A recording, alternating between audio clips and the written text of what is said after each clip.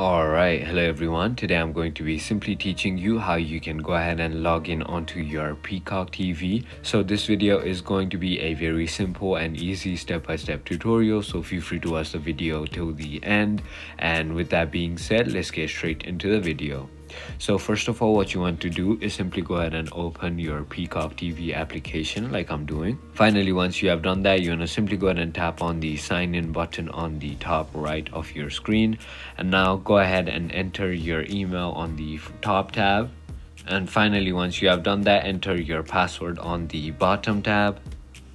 Finally, once you have done that, simply go ahead and tap on the sign in button.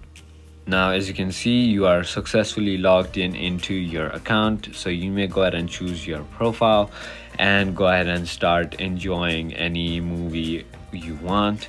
So if you thought this video was informational, feel free to hit that subscribe button, hit that like button, and thank you so much for watching.